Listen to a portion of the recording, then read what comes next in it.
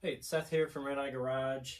I've been super busy in the shop lately, doing a lot of welding today, and I'm going to test out yet another welder. I've been had the pleasure of trying out a lot of different machines lately, and we're going to see how this YESWELDER 200 amp multi-process machine stacks up against the competition. This one specifically is the DP200, so it's a 200 amp. It does MIG, TIG, and stick. And I got some accessories with it so we can, over my next couple projects, test out all the different functions. So it's 200 amp multi-voltage, which means you can do it on 110 or 220. I pretty much weld exclusively on 220 here in the shop for my needs. But it's a pretty cool machine. It looks like it's got all the basics, big digital display. I'm also testing out the YESWELDER panoramic view auto darkening hood. I've actually been cheating. I've been using this all week, and so far it's my favorite helmet I've tried lately for plasma cutting and for grinding. It has a different setting versus welding, a comfortable band, and it's just a good overall helmet. So everything I'm using today, I'll put product links in the description. But let's pop open the machine and see what it looks like. I'll show you some of the accessories I got. So this is the YESWELDER Pro Bundle, they call it. So it comes with a few bonus features. So you got your gas hose. It comes with a float meter, so this is a little more accurate. Specifically, we'll probably put this on when I do some TIG welding. It's a little better for TIG. The bundle also comes with a foot pedal. So, well, they call it a lift arc TIG. It does come with a foot control as well, and it looks like a pretty nice well-built pedal. I've been using my Eastwood TIG, and it has the small pedal with the arch over it, and I've found that's hard to get some of my, I got big feet, it's hard to get my boot toe in there. So I'm excited to try this. It feels a little heavy on the spring, but we'll see how that goes. It's like Christmas around here. And then in the other box, this looks like the TIG torch and accessory bag. Ziploc bag, so you could store it back in here if you don't use it. It has standard like cam lock connectors, so it looks like our gas line. And I think it's a number 17 torch. It comes with a pretty basic consumable kit, some ceramic cups, a couple different tungsten covers, little guy and a longer one, and some collets. No tungsten though, so you will have to get that on your own, but that's pretty standard. So we'll put this aside, and when we start TIG welding, we'll pop that out and put it all together along with the pedal and the regulator. It is a glass tube with a little ball in it, and I'll show you more of that later. For today, I'm most concerned with the MIG function. So you can see on the cart here, I have my Eastwood 180. So this is a little smaller machine. I want to see how the 200 does. I just ran out of wire, so I thought instead of putting a new spool in here, it'd be a great time to unbox the YESWELDER and see how it does. All right, I opened the top, but I didn't take it out yet. This looks like our box of cables and the actual MIG lead and some packaging. Ooh, it's got a cool paint job.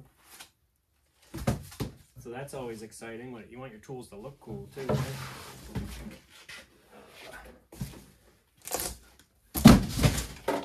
I would describe it as medium weight. It's not, yeah, it's about the same weight as the Eastwood, but it's a little bit bigger. This reminds me of my Hobart case. It really looks like a Hobart.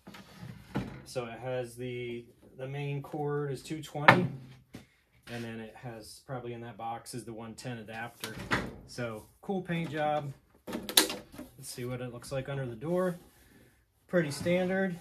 Looks good. This accepts the 2-pound and 10-pound spools. And got the drive inside there. Looks good. Oh, look at that. Welcome Metal Artist. Schnazzy.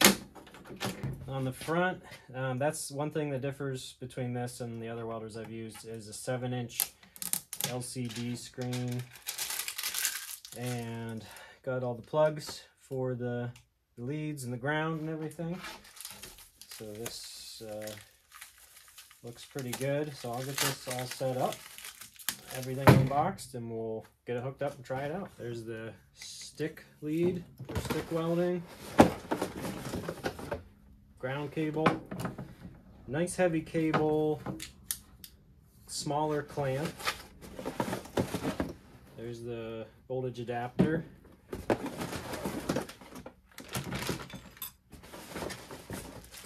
It's got a bag full of different size drive wheels.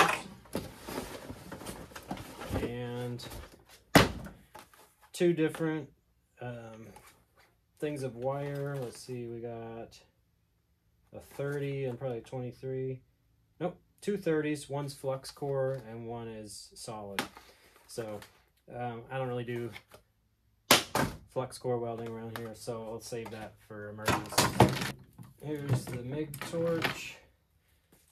Nice and heavy, like heavy built. Feels pretty good. It says YESWELDER on the side. It's a little different. Ooh, it's got the flex ball on the handle for a little better movement. Nice and heavy. Definitely a robust plug. And I do like it comes with a spare liner because at one point or another you're going to kink it or step on it or drive over it or something. And then a little baggie with 4 tips and a little multi-tool for changing tips. So pretty complete package. Let's get it hooked up. Got it all set up in the cart. Let's fire it up and see what the settings look like. So it has a normal breaker style switch on the back. I'm running on 220 like I said earlier. Okay, got some fans running. Hopefully you can still hear me.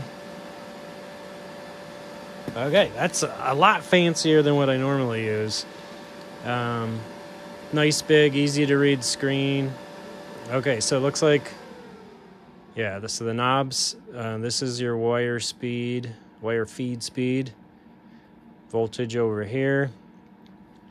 Looks like we have some settings on the top, so let's go through them. Okay, so stainless, aluminum, or yeah, let's see. And then it looks like you just push it in. You can adjust what type of gas you're using. Fancy. Wire size. So, very cool. So we're running 30 wire, metal thickness. I was wondering how we set up the voltage and stuff because it's just so different than what I normally use. Okay, so you can set the thickness of your metal right here. The job I'm doing right now is pretty hot. Let's start at 3/16 and see how that goes. Then it has the standard 2T, 4T spot. I don't know what S4T is, but the 2T, I think that's when you pull the trigger just like normal, let it go, it stops, so we'll keep it there. Then it has a memory settings, I'm guessing. Okay, so you can save your settings, that's pretty cool. Alright, so let's see. I'm assuming that setting that it chose was based on my metal thickness setting. Yep, so it adjusts. A lot of these new welders, you don't really have to monkey with them a whole lot. So I'm just gonna set it there and we'll do a test piece before I actually do the work and we'll see how it does. So today, probably still hot. I've been working on these. You can see I got a little assembly line going. These are the welds with the other machine I was using. So I'm making, these are little polar adapters. So I have a bunch of them to make for the company that I work for. So we're kind of just burning through. It's going to test the duty cycle. I know it's not a huge job, but I'm welding pretty high amperage.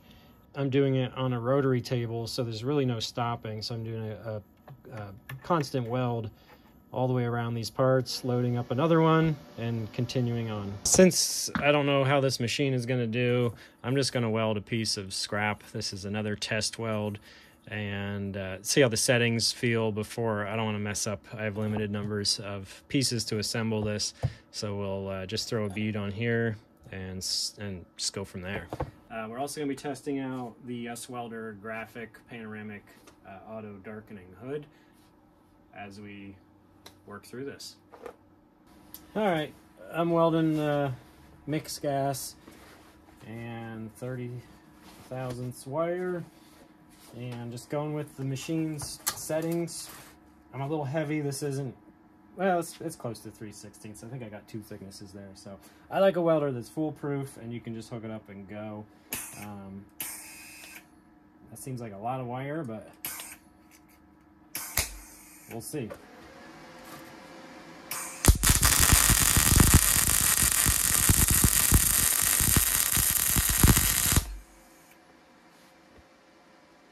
Not too bad. Seemed like a little, I don't know if you can see that. It was a little bit fast on the wire speed for me, but that could be because I have it set up for a little heavier material. Let me bump it down.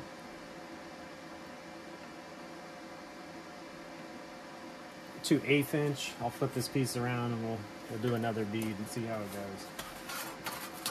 Same thing, other side. I'm set for 1/8 inch material now.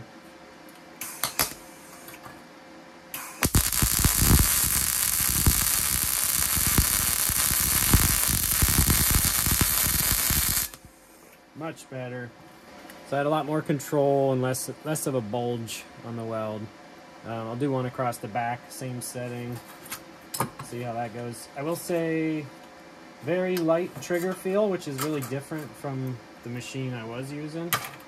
I think I'll like it, but on these stiff gloves, it triggers really easy. So for fatigue, it'll probably be good, but I just gotta get used to it.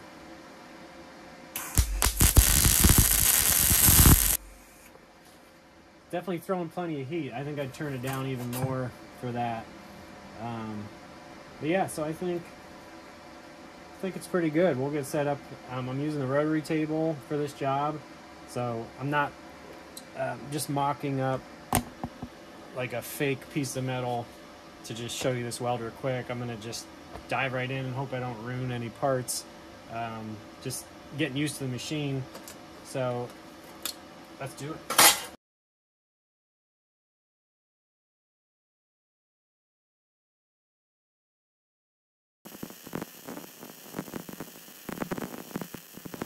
So far, I'd say I'm digging it. Keeping everything coated with some anti-splatter.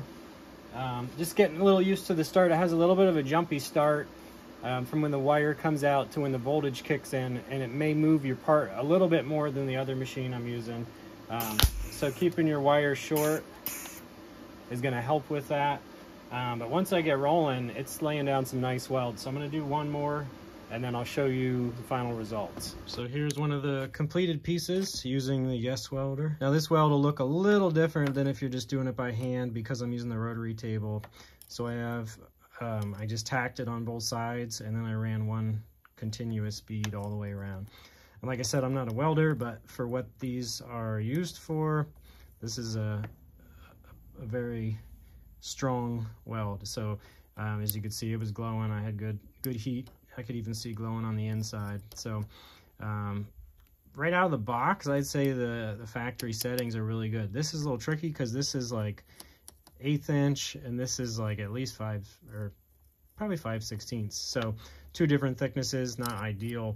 But the auto settings on the machine did a great job. Here's a whole stack. I did a few of these with the new welder, and I mean, it hangs right up there with the machine I have preferred and been using, so pretty pleased with those results, especially just right out of the box, no magic, no editing here. I just pulled it out.